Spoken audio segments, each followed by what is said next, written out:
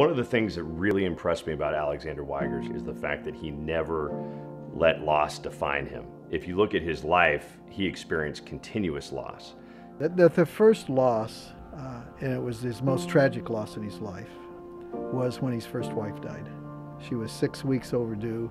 He told me at that time they didn't do cesareans, and that it ended up killing her and a son. He would never have children again, although he would sculpt them throughout his life.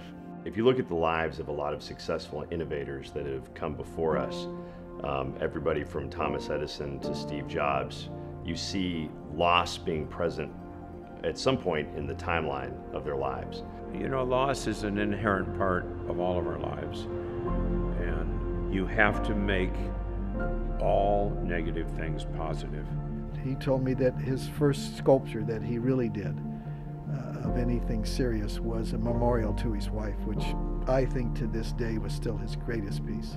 Alex was the kind of person that moved through life without a great number of regrets.